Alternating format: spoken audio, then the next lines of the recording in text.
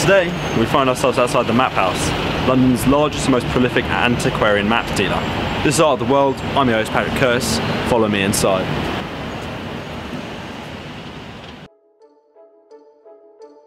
Today on Art of the World, we look at the world of antiquarian maps, those who buy and sell them. Maps as an art form are one of the few types of art which not only satisfy those observing them visually, but have also proved useful in guiding in a practical sense.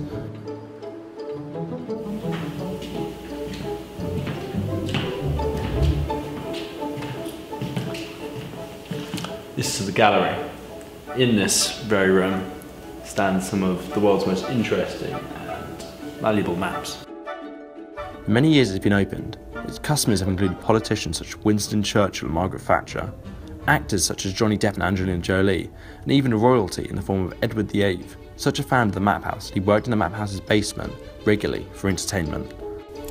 He even declared the Map House to be the supplier of maps to the royal family by this royal patent issued by the Prince of Wales in 1920.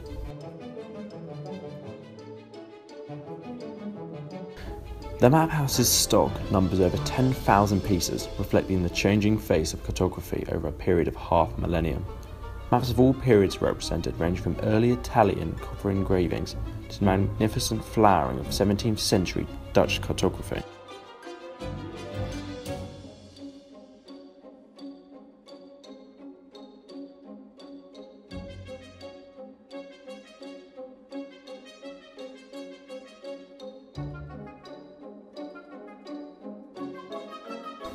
One of the greatest aspects of maps is their variety. They differ from glorious wall-spanning maps of the earth to propaganda maps made popular during World War I. We spoke to Philip Curtis, renowned map dealer and author of books War Map and The Mapping of Antarctica. Can you tell me about the Map House? Any interesting details or anything? The Map House was established in 1907 and is London's oldest and indeed biggest antiquarian map seller. What sort of maps do you sell here?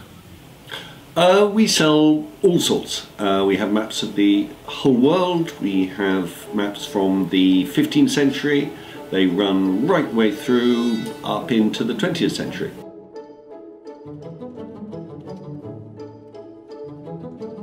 There's a lot of valuable maps here obviously, but what is your most commercially valuable, expensive map, would you say? It would be probably the map behind me. The wall map. It is from the 1670s. It was designed to decorate a palace or castle, and it is one of only 5 known copies.